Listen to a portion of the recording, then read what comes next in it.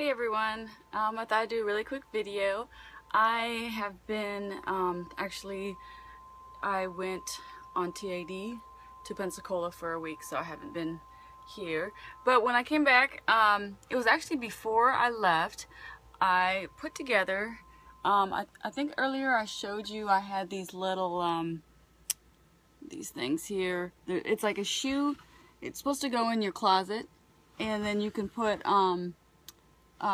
shoes in them. So I've been kind of on a search to find something to make it, you know, like a drawer, and I found all of these, which I thought was so cool.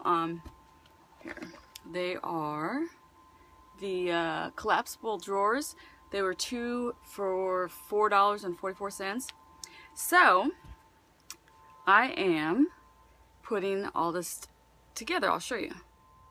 I also, I don't know if you've noticed here, but I got one of these things. This is actually for your closet, and it has lots of little, you know, little pouches and stuff like that.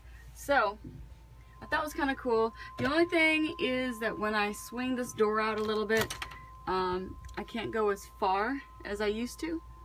But other than that, it's pretty cool. And I'm gonna put these all these drawer things in. This is so cool. Let's see here.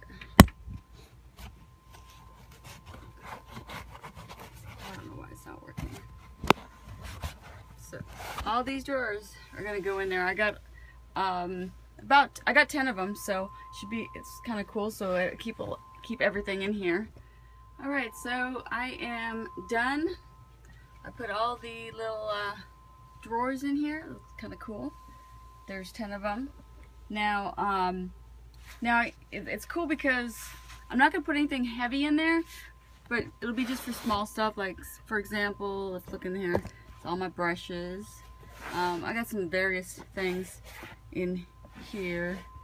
With my flat iron and all that. So that's what I got going on right now. This is pretty much it. I thought it was pretty cool. I thought I'd share with you guys. This thing, the long thing, costs I think about $8 or $9, and these drawers approximately $2 a piece, somewhere around there. So this isn't too bad. It's like another way I can put stuff and keep stuff in here. But other than that, that's pretty much it.